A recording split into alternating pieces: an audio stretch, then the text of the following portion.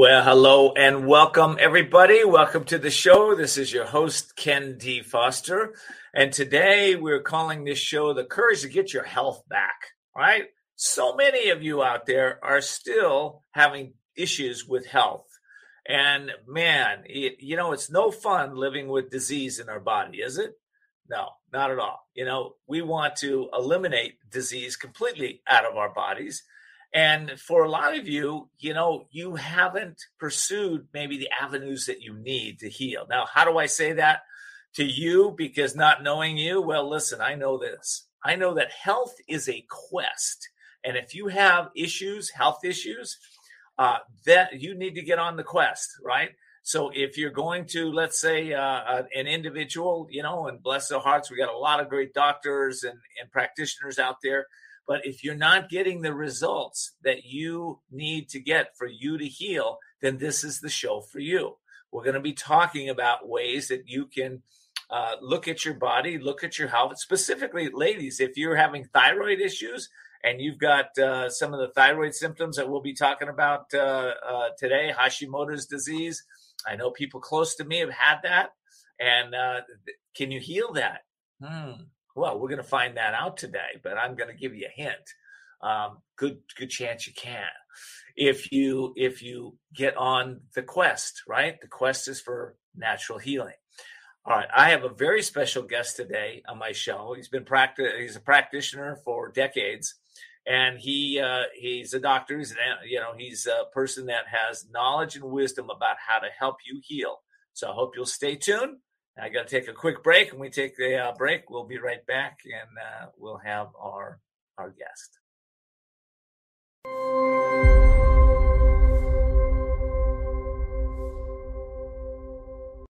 Well, welcome back, everybody, and welcome my guest, Dr. Gil Kajiki. Doctor, welcome to the show. Thank you so much, Ken. We've got a health crisis around this world. It's like it's never been before. And I think that, as I mentioned in the opening, there's, once we get on a quest and realize that we need to take charge of our own bodies, we need to take charge of responsibility for our bodies. And once we start to do that and stop turning it over to maybe people that are well-intentioned but may not have the right answers for you, we can get on this quest and start to heal. Let me give you a formal introduction first before we get into the questions. Dr. Kajiki is a certified functional medicine practitioner. He's a chiropractor and patient educator with clients in 4 continents. He is revolutionizing the way that hypothyroidism and Hashimoto's autoimmune thyroid are diagnosed and corrected using a drug-free solution. Dr. Kajiki creates his personalized programs with dietary changes, nutritional supplements, vitamins, minerals, and enzymes, and lifestyle enhancements to improve lab test results and reduce symptoms. Okay. I know this is true. How do I know this is true? We can heal naturally because, as I was telling Dr. Kajiki, my wife was diagnosed with Hashimoto's and thyroid disease and was able to heal that naturally, right? So, doctor, how'd you get into this? Similar story as yours, Ken, is I was a chiropractor just doing a lot of musculoskeletal work, headaches, back pain, scoliosis. And then my wife started coming down with all of these different symptoms. I didn't know they were hypothyroid. I just knew she was fatigued, had hair loss, weight gain, depression, insomnia, digestive issues, heart palpitations, just a whole myriad of things. And she went to a couple doctors. All the doctors said her lab tests were normal. You're just under a lot of stress. You're traveling a lot. You've got 2 teenage kids. Long story short, I ended up finding out she had Hashimoto's. And you could read about her story in my book, but I went to the hospital where she was at for a week before Christmas. And I said, hey, I know what's going on. You have Hashimoto's. And her doctor happened to be there. And he said, you're right. He looked at the test. You're right. You do have Hashimoto. I said, great. What are we going to do? And he said, well, we're going to give her some Synthroid. And I said to him, but isn't Synthroid a thyroid medication? He said, So why were you going to treat an autoimmune condition with a thyroid medication? And he said, because that's the way we do it in conventional medicine. And I knew at that point she was not going to get the help from conventional medicine. And I had to find other methods. And I sought out my colleagues who knew more than me. And I went to seminars and I read books. And I just absorbed this information about how can I get my wife's Hashimoto's in remission naturally without medication.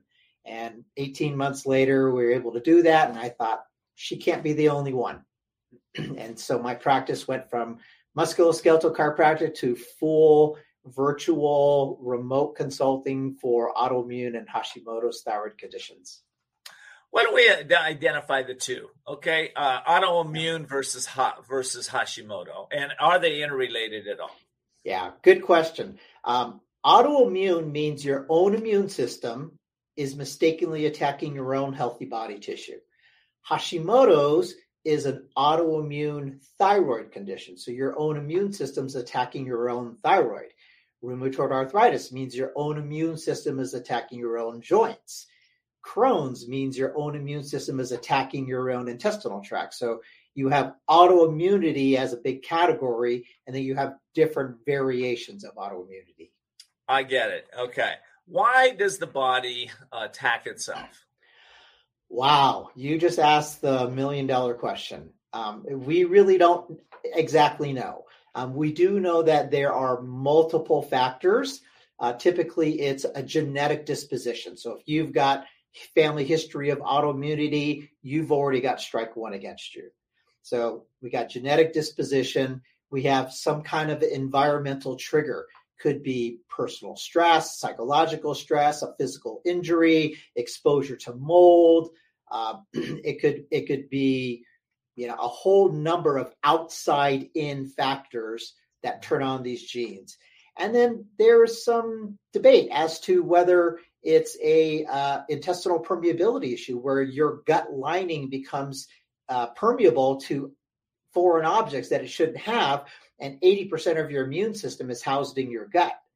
So what I believe is that you have this perfect storm of genetic disposition, intestinal permeability, environmental trigger. They all come together at once, and then you turn on the genes for autoimmunity. That's my belief. Yeah, it seems like, from my point of view, and I'm not a doctor, but I've, been exposed to a lot of health quests, let's call it. Yeah. There's really only one disease, and that seems to be toxicity in the body, wherever it comes from. Yeah. And so that's why I say it's a quest to heal. In your mind, doctor, can we heal pretty much anything? I believe there are always cases of miraculous healing that you can't explain. So I think every disease can be healed. Will it? What's the odds that it will? I haven't seen autoimmune completely healed. I've seen it go into remission. I've seen it managed and controlled. But I also believe that if you go back to bad habits, go back to those environmental toxins, that autoimmunity will come roaring right back. Yeah, I think you're right about that. Yeah. So how much of this is lifestyle, would you say, when you're having an autoimmune disease? I'm going to say it could vary from like 25% to 90%. I mean, your lifestyle involves your emotions. It involves your sleep patterns. It involves your physical activity. It involves your eating habits. It involves so many factors that you can't overlook the lifestyle. It's not just about changing somebody's diet and giving them some supplements to swallow. That lifestyle is critical. Yeah. Yeah, I think so. Well, the world is honestly in a health crisis today for many reasons. And I'm just, okay, so somebody's listening to this right now and they're thinking, yeah, okay, the world's in a health crisis. Well, I'm in my crisis too. And I'm not sure what my symptoms are. Do I have thyroid disease? Do I have Hashimoto's? What are some of the common symptoms of the thyroid problems? Well, that's the tricky part about thyroid is it's this great mimicker because you could have fatigue, weight gain, hair loss, insomnia, depression, digestive problems, heart palpitations. I mean, there's this myriad of symptoms you could have. How do you know it's thyroid? Maybe it's your adrenal gland dysfunction. Maybe it's intestinal permeability. Maybe it's mold toxicity. Maybe it's just psychological. It's so hard to really know that unless you have a doctor that has experience with that to start to narrow it down to see, is it thyroid? Is it adrenal? Is it thyroid and Hashimoto's? Is it Hashimoto's and adrenal? You really there's a lot of moving components in that. You really have to find somebody who can start narrowing it down.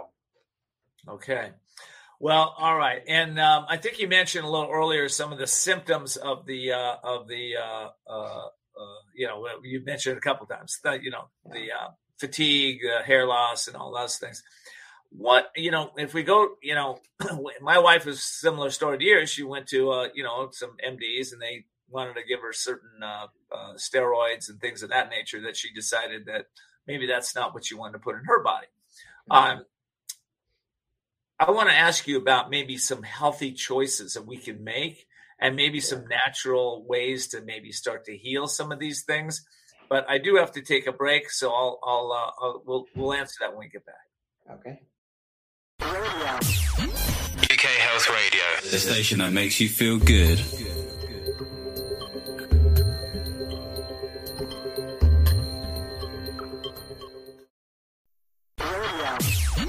UK Health Radio, the station that makes you feel good.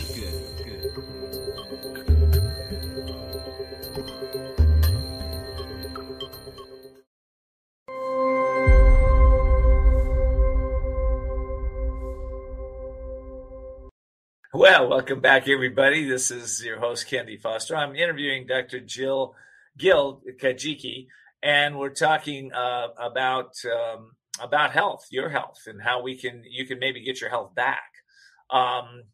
Okay, so natural ways to heal. Is there really natural ways to heal, or is this something that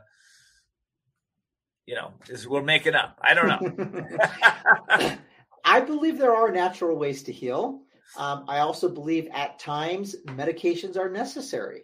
And I think as the primary doctor, I have to make that decision on what is really necessary. That's a medical issue, and what can we do naturally. Now, in the natural realm, I'll tell you, I hesitate to answer this question many times, because you can't know what to do until you know what's wrong. Everybody wants to know, what supplement do I take? What diet do I do? What kind of exercises can I do? But unless you know what's wrong, you can't know what to do. So I always want to go back to, well, what's wrong first? And then let's figure out what we can do. So do you have an adrenal dysfunction? If you do, what kind? What type of thyroid issue do you have? What kind of autoimmune condition do you have? What's your blood sugar stability like? What kind of food sensitivities do you have? So once I start to narrow down really where those dysfunctions are, then I can create some supplemental protocols or some dietary changes or lifestyle changes at that point. That makes sense. So is the first step maybe setting up an appointment and then doing some blood work? Is that what we're talking about, or really kind of looking at what's going on? Yeah, absolutely. Patient history is critical. I mean, I give my patients a 14-page intake that I actually read. None of my doctors read my intake. I wonder, why do you even make me do this exercise? But I actually read it. So I oftentimes know what's going on before I even talk to that person. So I really put some time into my patient history. And then my lab tests, my blood, my stool, saliva, dried urine, hair, that all helps me confirm what type of these dysfunctions that I'm looking for, that I call triggers. And that helps me start to formulate my treatment protocol to know what to do. Okay, good. And, if somebody's on, let's say, a medication for thyroid, do you keep them on it? Do you take them off? How do you determine that? The lab test will determine. Sometimes I feel like people are inappropriately medicated, but it's not my position, because I didn't prescribe that medication, to tell them to stop it, start it, or change it. But I will advise them on, well, here, maybe you might want to talk to your prescribing doctor about this, because the numbers and your symptoms show that it's too high a dose, too low a dose. maybe the improper medication, but you and your prescribing doctor have to make that decision. Yeah, that makes choice. I personally, I've been coaching people for the last 26 years, and I coach from results, right? What are the results you're getting? And if you're not getting the results you want, it's that old adage, if you keep doing it over and over again, you're expecting different results, that's on you. You're kind of like cuckoo. Why would you do that? Right. And yet in the medical field, we have so many people, and people have come into my practice. I'm not a doctor, but I just say, hey, well, what's the results you're getting? What do you want? Right. And if you're not getting it, it's time to change. It's time to change something up.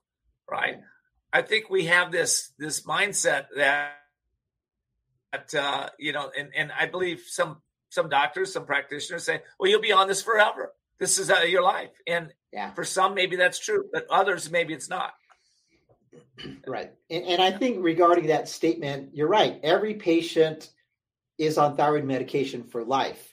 But my attitude is, well, let's do some natural things. See if we can decrease some of these toxins going into your body that are causing your thyroid to malfunction. And let's retest periodically 6 months to a year and see if you really do still need to be on medication or not. That's good. So what are some of the treatments for thyroid disease? What do people have to look forward to? Well, once again, as I mentioned, you have to find out what's wrong before you can know what to do. Now, there are 6 major ways that thyroid gland can malfunction. Only one of them responds to medication. So you've got roughly about a 72% chance that your medication won't be effective. So you've got to know, do I really need the medication? Is it a conversion problem? Is it an underconversion problem? Is it a thyroid binding globulin problem? Is it thyroid resistance? So you really got to know what type of dysfunction there is before you know what to do. And that lab test, a full thyroid panel of all 10 tests will tell me that. Yeah, that's very good. I want to move over into maybe the cost of some of these treatments. Sometimes people are, they're hooked into their insurance provider. They may have a PPO or maybe have an HMO, but they want to they want to make sure insurance covers all this.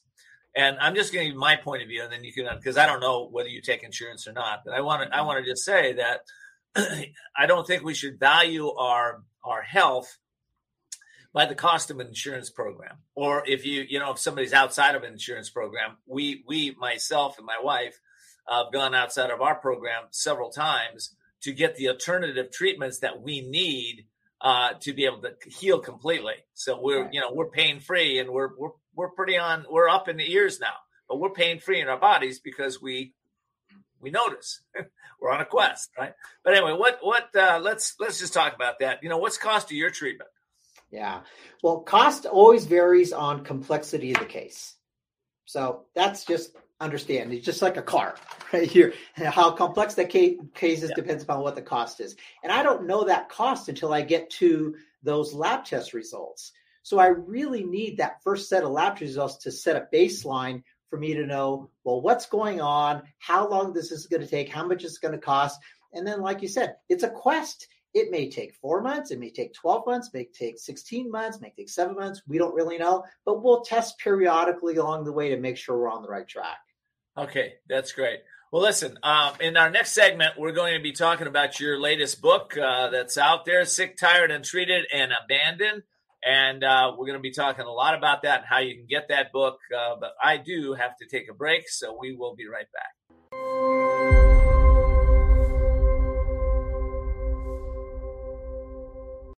Hi, this is Ken D. Foster. Welcome back, everybody. We're talking about how to get your health back. I'm talking with Dr. Gil Kajiki, and for those of you that don't know him, he's a certified functional medicine practitioner. He's a chiropractor, and he's a patient educator with clients in 4 continents right now. You need to have more continents, doctor. Yeah, just 4, huh? Very good. All right, so let's talk a little bit about this amazing book that is out there now that people can find out a lot about themselves and the treatment of what we've been talking about. What inspired you to write Sick, Tired, Untreated, and Abandoned? Well, after doing this for a number of years, I started really listening to the patient's main complaint about why they were seeking out my care. And it turns out that their doctors have just pretty much abandoned them. Their doctors just said, look, your lab tests are normal. I don't know what to tell you. Go away, in a sense. And so I really did kind of a bold title there because I wanted people to know, like, I get it. I understand what's happening. This happened to my wife too. And so this is about, what do I do on the next step? I'm tired. I'm fatigued. I'm frustrated. My doctor can't help me. My lab tests are normal. What do I do next? And so this is about the next step. How do I figure out what's wrong with me so I can get on this quest for healing? And I talk about the evaluations, the lab testing. I primarily talk about something called triggers. I have something that I call triggers. And I have 9 very common triggers that I look for and treat. It's not all of them, but the 9 most common. So in this book, I go over in detail about looking for anemia, blood sugar instability, adrenal gland dysfunction, hormone imbalance, inflammation, gastrointestinal problems, food sensitivities, chemical sensitivities, and hidden infections.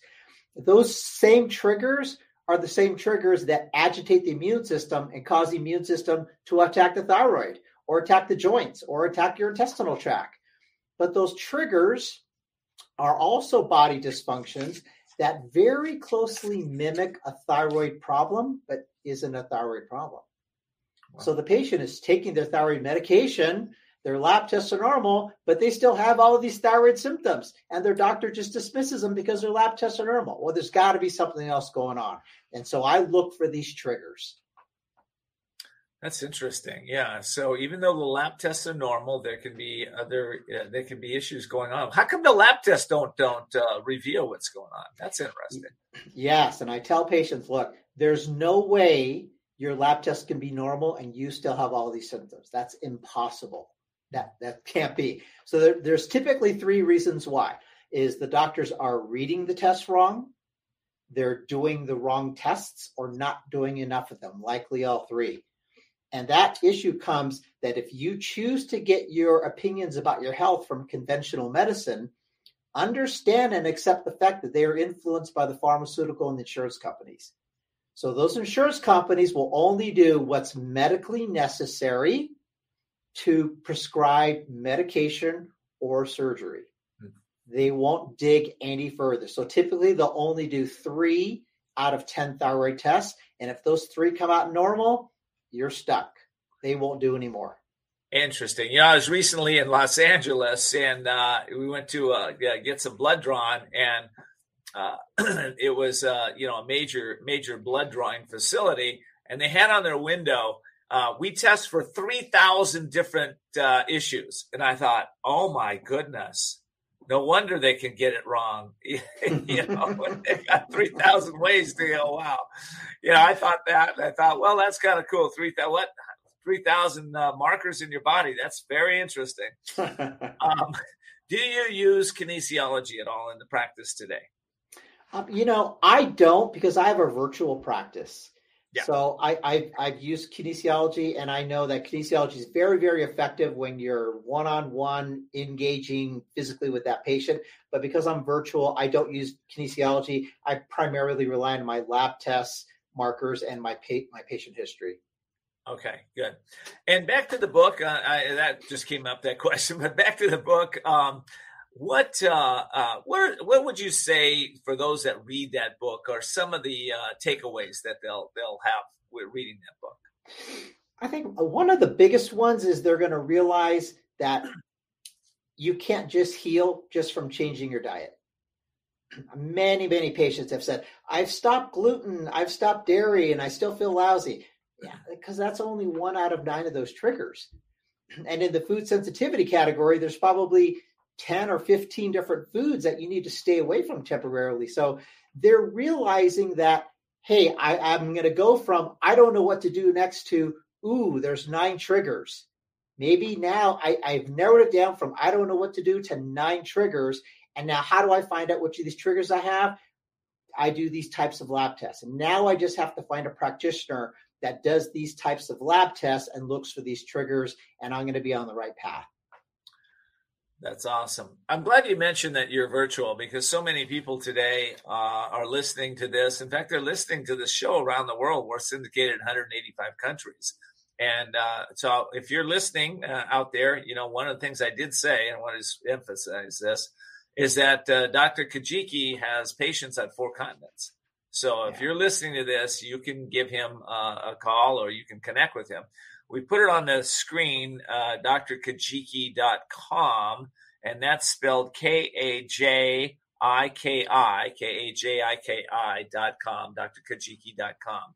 So if you're listening to this, now your consultations, do you have the stuff so our clients or our audience knows? Yeah, I do all my international consultations through Zoom or Skype. I do all my domestic through phone. But I've treated people in Canada and New Zealand and Germany and even China. If you have an internet signal, a phone line, and you can get something delivered, I can work with you. That's great. And the book. Let me jump back to the book one more time. Where can people get the book? Well, actually, the book you can get on my website. You can go to drkajiki.com, and you can get the Amazon link to buy the book, and Amazon will ship it out to you as soon as you order. Okay. So that makes it easy. All righty. Yeah. Okay. Well, all right. I've got so many questions for you around these autoimmune diseases and how to heal them. I'm wondering a couple things. So give me an example, like somebody comes in and, and I know you can't diagnose or treat, I just want a general sense of, what happens when somebody calls you, they get on the internet with you, they're on Zoom, you're talking about it. What typically takes place? So I really want to hear the history. I want to hear, when did it start? How long have you had it? When does it bother you? And then I want to know these symptoms, because the symptoms tell me where I want to start looking for these triggers. So they may tell me, I have fatigue, I have hair loss, I have insomnia, I have digestive issues. And from there, I can start determining, well, what kind of trigger am I looking for? Am I looking for an anemia trigger, an adrenal dysfunction trigger, a gastrointestinal trigger, a hidden infection trigger? And then I could start asking for the lab tests that would confirm that they do have those triggers or not. So that first consultation is about finding out about what's bothering them, what kind of triggers do I think they have, and then I'll order the appropriate lab test to confirm those triggers. Okay, great. And from my edification, what type of alternative treatments might one experience through you? Well, for example, inflammation is a big component of every disease process. There is no disease process that occurs without inflammation as a perpetuator or initiator of that condition. So inflammation is huge. So I would put them on a de-inflammatory eating plan, where I take away all these potentially inflammatory foods like dairy and gluten and soy, nightshades, sometimes even nuts and seeds. And then I give them some very powerful anti-inflammatory liposomal supplements to start calming down that inflammation, while I look for what the root cause of how that inflammation got started and continued. What are some of the symptoms of inflammation in the gut? What would you say? I mean, one of the obvious ones is bloating. If your stomach is bloating out, if you're feeling bloating 10, 15 minutes after you eat, it's probably higher up in the digestive tract, like the stomach. If you're feeling it 30 minutes to an hour after you eat, it's probably lower down in the small intestine. So I can kind of identify what part of that digestion that inflammation is in based on your symptoms that you tell me. Diarrhea is a sign of inflammation. Your body wants to get that out because there's some inflammation or irritation in that colon, so it wants to get it out of there.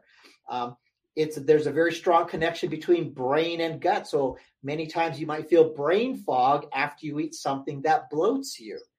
So that connection, now there's inflammation in the brain that came from the gut. Well, I think a lot of people have that brain fog. I sure come across a lot of people like that. I want to talk a little bit more about that. I got to take another break. We'll be back in just a minute. UK Health Radio, the station that makes you feel good.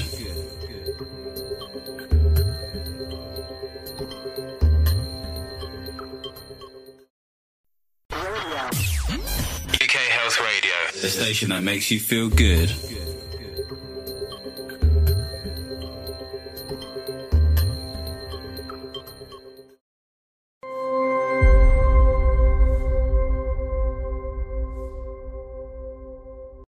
Welcome back, everybody. This is Ken D. Foster. I'm talking with Dr. Gil Kajiki, and we're talking ways that are revolutionizing medicine, quite frankly, in ways that you can start to heal thyroidism, thyroid disease, Hashimoto's disease, things of that nature.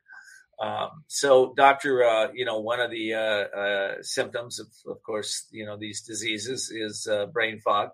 A lot of people have that, and yet they say, "Oh, I'm just getting old," or "Oh, this is temporary," or "Oh, is this this is all connected, isn't it?" It very much is. There's a very strong brain-gut connection that we don't even really think about it, but you see something that really makes you sick to your stomach. You visually saw it, your brain processed the picture, and now you feel it in your gut.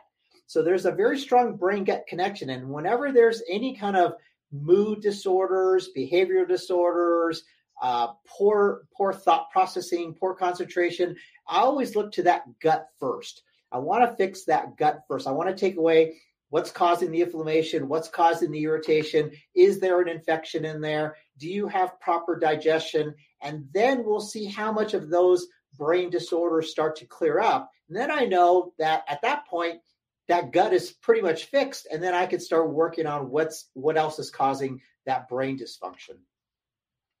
I love that. One of my teachers said, wisdom is the greatest cleanser. It's the body, the emotions, whatever. It's the greatest cleanser. But wisdom is developed through experience. And you obviously have this experience in working with people. Is there anybody that comes in and they just can't heal? They're not going to get any benefit? I don't believe that. I believe every case can improve. It may not be completely healed and resolved, but I always want to give people hope that, look, we can make it better. We don't know how much better. Maybe it's going to be 50% better. Maybe it's going to be 95% better. But I believe every case can improve. And if I find those lab markers that are abnormal and I work on those triggers, I can say almost every case has gotten better. If that patient did their part and I did my part, every case has gotten better.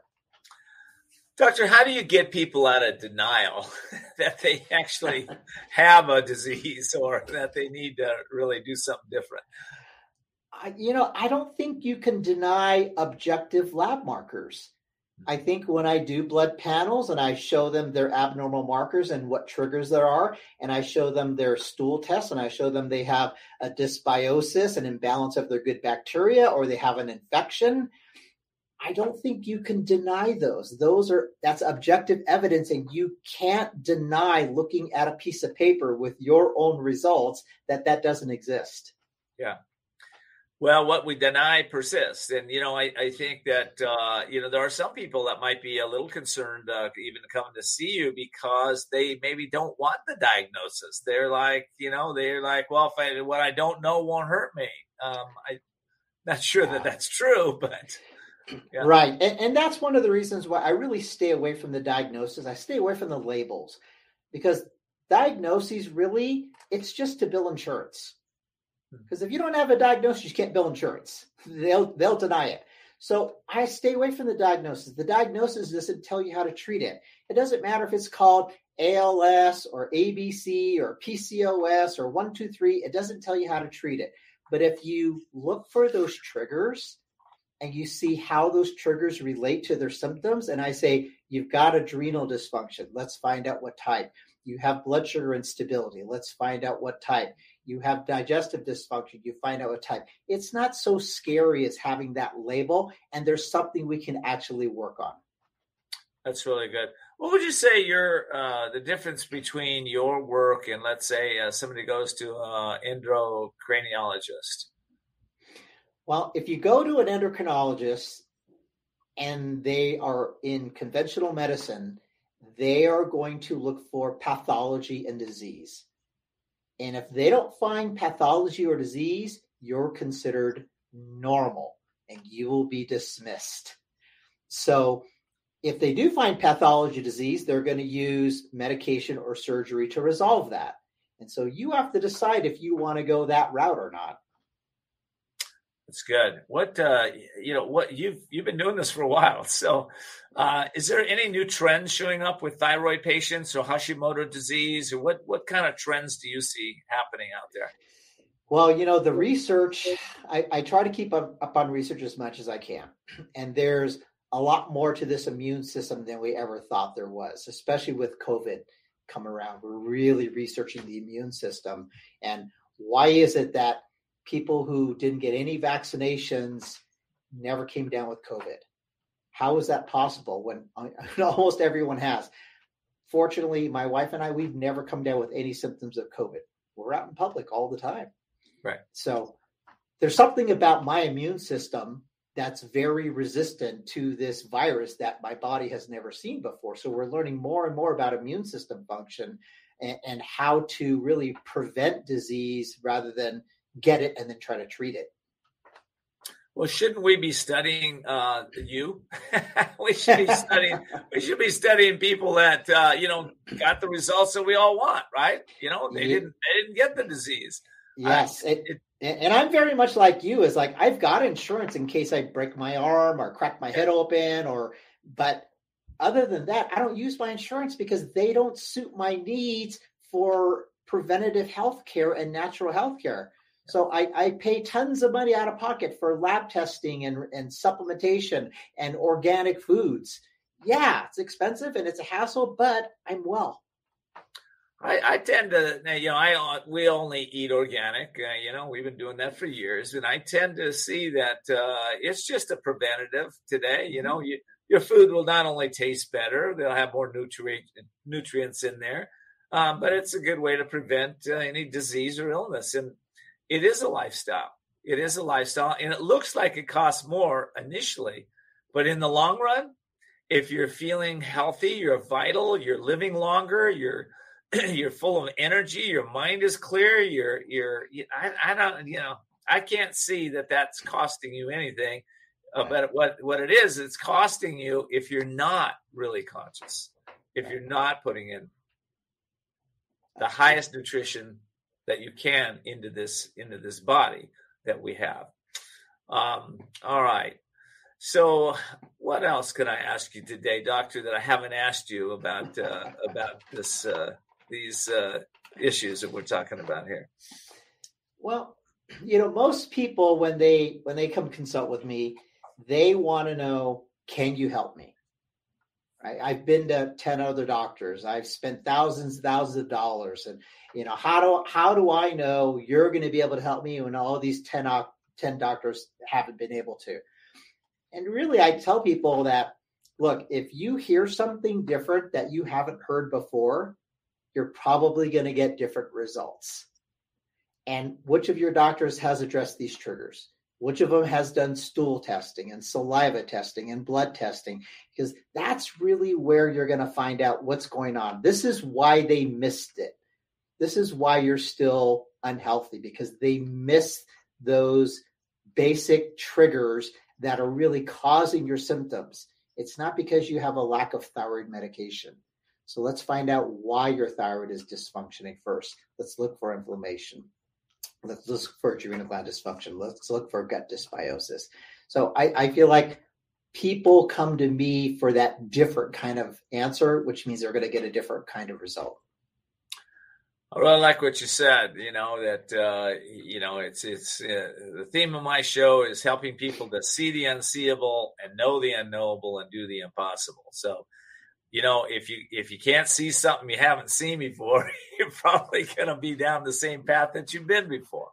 Yeah. And that's what the good doctor is telling us today. So I hope you'll take this time, to really be courageous, right? This show is all about courage. Well, sometimes it takes courage to make those phone calls or connect and reach out to practitioners that could really take you and your health to a whole new level. So step into your courage. My question to you as an audience would be, if you were courageous today, if you're courageous, what are the 3 steps that you take today to heal your body completely? Okay. And if not completely, they're the highest and best it can possibly be. What are those 3 steps? Well, doctor, okay, we're going to wrap up here, but you got the microphone to the world right now. Okay. We're in 185 countries. So what's your message to the world around health and nutrition and vitality and what we're talking about here today? There's always hope. Okay. When people tell me I've been to everybody, you haven't been to everybody. There's always hope. There's always an answer out there. You just have to find it. And shows like yours are that first step in saying, maybe I'll check this out.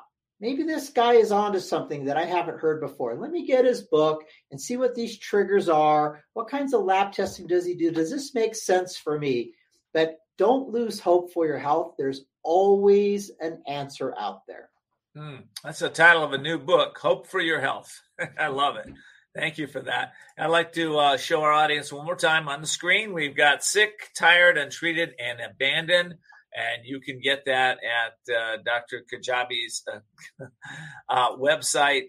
Doctor, can you give that website address one more time?